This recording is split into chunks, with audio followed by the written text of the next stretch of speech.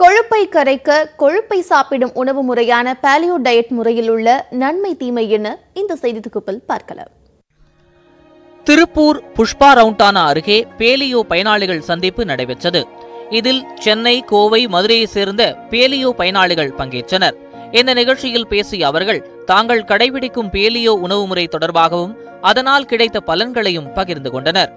தொடர்ந்து அவர்களிடம் இது தொடர்பாக கேட்டபோது, நாம் அரிசி, கோதுமை போன்ற கார்போஹைட்ரேட் உணவு வகைகளில் உள்ள தேவையற்ற குளுக்கோஸ் கொழுப்பாக மாறி உடல் எடையை அதிகரிக்கச் செய்கிறது. இதனால் பல நோய்கள் ஏற்படுத்துகிறது என்று வலியுறுத்தி இதற்கு மாற்றாக கொண்டுவரப்பட்ட உணவு முறையே பேலியோ என்கின்றனர். 2015க்கு முன்னாடி ஒரு 20 வருஷம் சர்க்கரை வியாதி, கொழுப்பு, ரத்த கொதிப்பு, புரோஸ்டேட் இந்த மாதிரி பிரச்சனைகளுக்கு நிறைய மருந்து மாத்திரைகள் சாப்பிட்டு தான் வாங்கிட்டு என்னோட வெயிட் ஒரு 102 கிலோ இருந்தது. அப்புறம் பேலியோ குரூப்பை பற்றி கேள்விப்பட்டு அங்கே உள்ள ஆலோசகர்கள்கிட்ட ரத்த பரிசோதனை செஞ்சு கொடுத்து டயட் வாங்கி அந்த டயட்டை ஃபாலோ பண்ணி ஒரு 100 நாளைக்கு அப்புறம் மறுபடியும் ரத்த பரிசோதனை எடுத்து என்னோட மருத்துவர்கிட்ட காமிச்சப்போ எல்லாமே சரியாயிடுச்சு, நீங்கள் எல்லாத்தையும் நிறுத்திடலாம் அப்படின்னு சொல்லிட்டாரு. அன்றைக்கே நான் எல்லா மருந்தையும் நிறுத்திட்டு அன்னையிலிருந்து இன்னைக்கு வரைக்கும் என்னோட உடல் எடையை ஒரு 70 கிலோ மெயின்டைன் பண்ணிட்டு இருக்கேன். இந்த உணவு முறை குறித்து மருத்துவர்கள் கூறும்போது 30 வயதுக்கு மேற்பட்டவர்களுக்கு அதிக அளவில் காணப்படும் மெட்டபாலிக் சிண்ட்ரோம் எனப்படும் பிரச்சனை அதிகரித்து காணப்படுவதாகவும் அதற்கு பேலியோ சிறந்த தீர்வாக இருப்பதாகவும் கூறுகின்றனர்.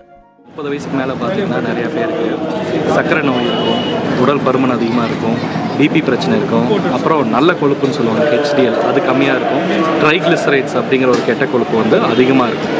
இதுக்கெல்லாம் ஒரே தீர்வு பார்த்தீங்கன்னா ஃபஸ்ட்டு சாய்ஸ் அப்படின்னு பார்த்தீங்கன்னாலே பேலியோ டயட். இந்த பேலியோ டயட் எடுக்கும்போதே வந்து இது அப்படியே ரிவர்ஸ் ஆகிடும். ஆனால் யூரோப்பியன் ஜெனரல் ஆஃப் நியூட்ரிஷன் என்ற மருத்துவக் குழு பேலியோ உணவு முறையை கடைபிடிக்கும் 44 பேரிடம் நடத்திய சோதனையில் இதய நோயினை ஏற்படுத்தும் DMAO அதிக அளவில் சுரப்பதாக கண்டறிந்துள்ளது. அதாவது பேலியோ உணவு முறையை பின்பற்றுவதன் மூலம் கொழுப்பு படிவங்கள் இதய குழாயில் படிவதாகவும் இதனால் மாரடைப்பு உள்ளிட்ட இதய நோய்கள் ஏற்படலாம் என கூறுகிறது. வெப்பச்சலனம் காரணமாக அடுத்த 48 மணி நேரத்தில் தமிழகத்தின் உள்